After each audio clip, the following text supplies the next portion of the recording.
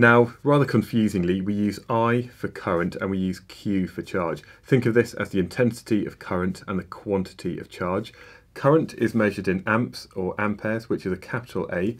Charge is measured in coulombs, which is a capital C. And time, as always, is measured in seconds. So we've got the equations down here. Sometimes this is also seen as delta Q equals I times delta T, like this. And this just means the change in charge is equal to current times the change in time. So the delta just means change in. Again, it depends on which exam board you're following for your GCSEs. And again, when we have a conventional electric circuit, it's the electrons, these negative particles, which are moving round.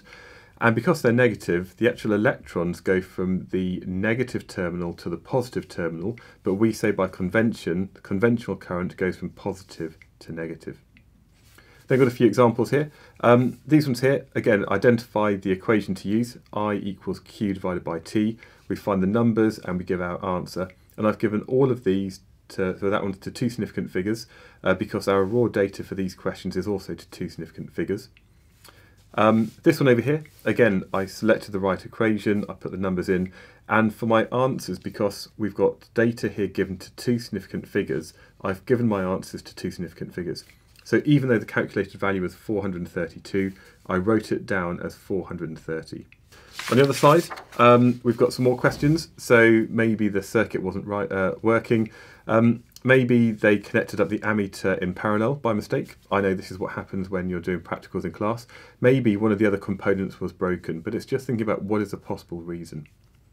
Again, sometimes at school you might find that your readings on ammeters and voltmeters might be negative. Now that doesn't really matter, it's more the size of the current that we're interested in, but it just depends which way around you put the terminals when you connect it into the circuit.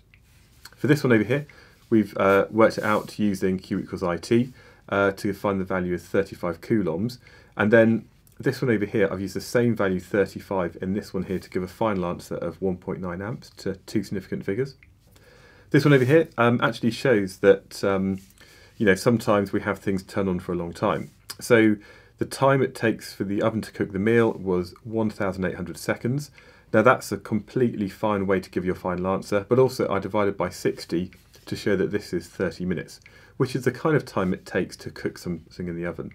For this one over here, we find that the oven takes 10 minutes less, so if it was 30, 10 minutes less than that is going to be 20 minutes, and then 20 minutes times 60 gets into seconds to multiply by the current to find that now the charge transferred is 22,000 coulombs. And for the last one, we've got some small values. So in this computer at this time, it was 7.5 times 10 to the minus 3 amps. You can also write that as 7.5 times milliamps. So 7.5 milli is just 1,000th of an amp. And actually this means that with this laptop, the battery would last, again, 18,000 seconds, which is 5 hours. So just some questions there to get you used to using the equation that says the current is equal to the charge transferred divided by time.